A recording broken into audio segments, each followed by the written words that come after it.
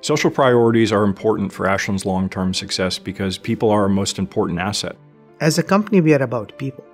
It's about people, it's about communities. To put more of a focus on women in the organization.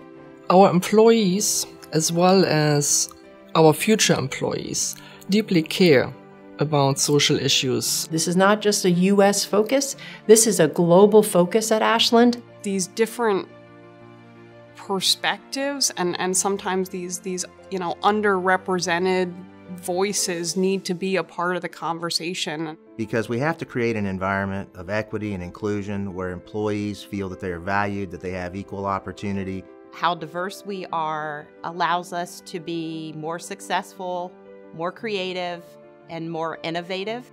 To bring people together, give them a seat at the table, and let them speak.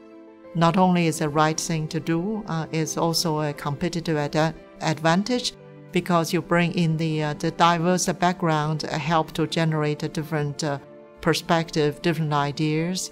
And we have to be good community partners everywhere that we work and then with the people that we impact.